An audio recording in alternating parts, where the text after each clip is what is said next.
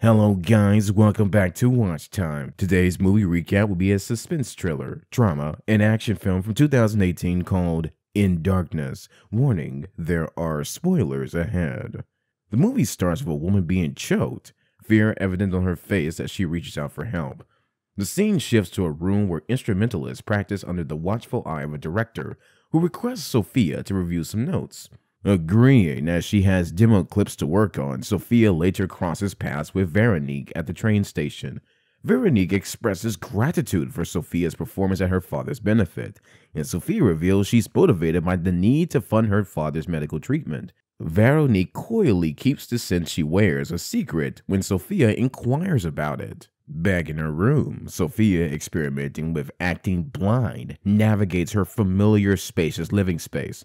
Disturbed by noises and songs from Veronique's place, she's drawn into concern. The film then transitions to Sophia's daily routine, which is disrupted when she trips on a scarf on the stairway, injuring her hand. Recognizing the scent on the scarf, she links it to Veronique. Collecting a letter and bio from her mailbox, Sophia decides to burn the letter and dispose of her trash, only to be startled by the lights going out. In a panic, she rushes to the elevator, where she encounters Veronique, who hastily boards to evade someone. Veronique takes the scarf offered back by Sophia and reveals her perfume is named Liquid Gold. Sophia overhears a tense conversation and subsequent laughter from Veronique's apartment.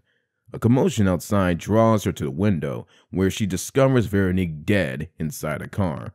Detective Oscar Mills questions Sophia, who claims she heard nothing due to her headphones. He leaves his card with her, instructing her to provide a statement to another officer.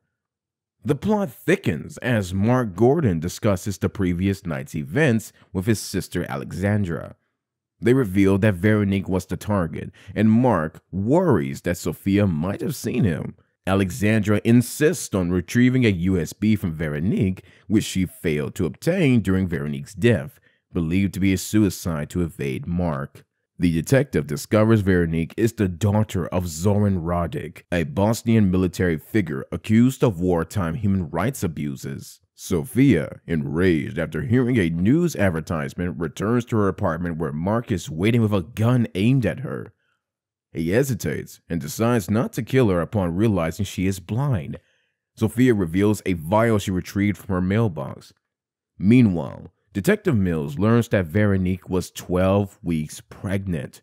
That night, at a charity event hosted by Radic, Alexandra and Mark arrive, where Mark discloses Veronique's pregnancy and hints at his possible paternity. As Radic addresses his guests, feigning sorrow, Sophia performs a piece she promised Veronique.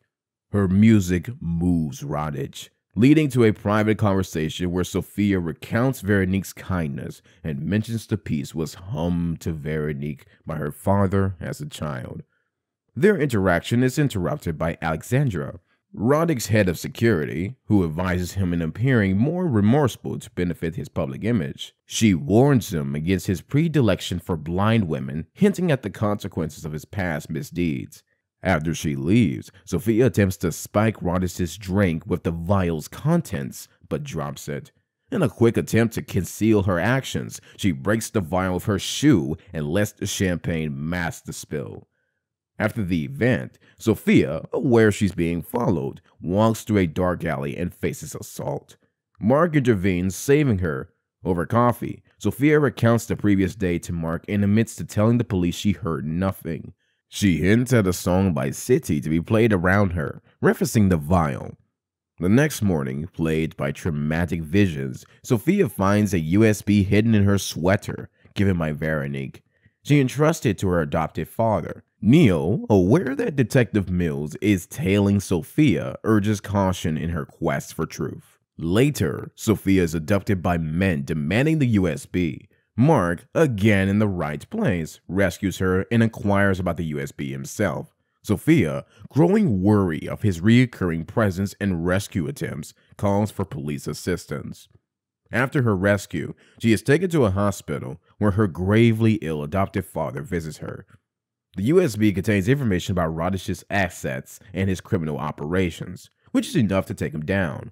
He tries to ensure her she is making the right choices. Detective Mills comes to chat with her, but upon seeing she is fast asleep, he leaves her side, taking a piece of jewelry left by Neil. Sophia wakes up and attempts to leave the hospital for her apartment, but mistakenly ends up in Veronique's apartment. She sends her friend from the coffee shop to deliver a message to Mark with Veronique's scarf, imploring him to find her. Mark was trying to understand Sophia's connection to Veronique because he loved Veronique and worked with her.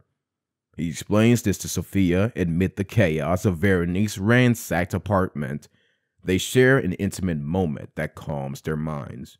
Sophia blindfolds him, seeking equality in their vulnerability. She discloses that her parents knew Radic as neighbors for years and that she played in his garden before the war. Then, Serbian paramilitaries, under Radic's orders, killed her family, leaving her the sole survivor. Mark confesses that Alexandra was behind the order to kill Veronique, who escaped death by jumping from a building. This revelation compels Sophia to disclose the information on the USB, and she requests a meeting with his sister. Sophia discovers the connection between liquid gold and silver, where silver element symbol is a G, which is her name, Alexandra Gordon, while Veronique was gold. Sophia tells Alexandra she wants to have a close chat with Radic alone and would need her to make it happen. They exchanged items as she gave Sophia a picture, while Sophia gave her the USB, but they both had copies already. Alexandra prepared the meeting with Radic that same day, which was Veronique's funeral. Zoran agreed to meet her in his car, and when this happened, Sophia tried to kill him with a knife, but he stopped her. He explained to her about how she happens to be his daughter, and how and when he first raped her mother, a Catholic woman. He then tells her he raped her mother again with his men before killing her when he became a general in the military. Sophia was shocked and unexpectedly in Radic's hold. Even though he dares to kill him, she tells him about Alexandra Gordon as AG and how she and his daughter Veronique have been working to expose him and also to the Russians. He got annoyed and lost his hold as she opened the door at her side to make an escape for herself and the crowd that was outside. Resolved to hold Radic accountable for his past atrocities, Sophia heads to the police station to meet Detective Mills, only to find him unavailable. Reeling from the revelation that Radic is her father, she uses a payphone to learn he has died, leaving her a way out. It's then she discovers her true name is Bulma. At the coffee shop, Detective Mills confronts Bulma, known as Sophia, pressing for a confession, but she maintains her innocence. He informs her that Sophia is not legally her name. It belongs to her adoptive father's deceased daughter. Their discussion is interrupted by Mills' daughter.